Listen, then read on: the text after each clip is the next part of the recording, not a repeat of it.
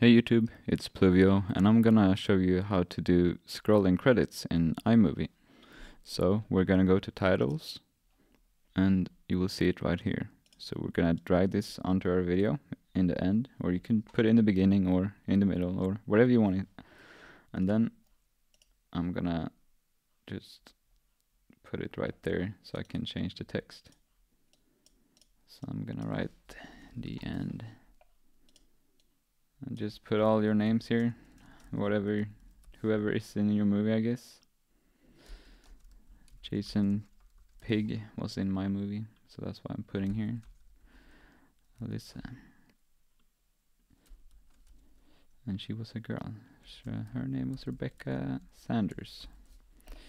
If you want to remove the rest, you just like mark it all and remove it. So now when we go back and play our video and it gets to the end, it's gonna go over to the credits.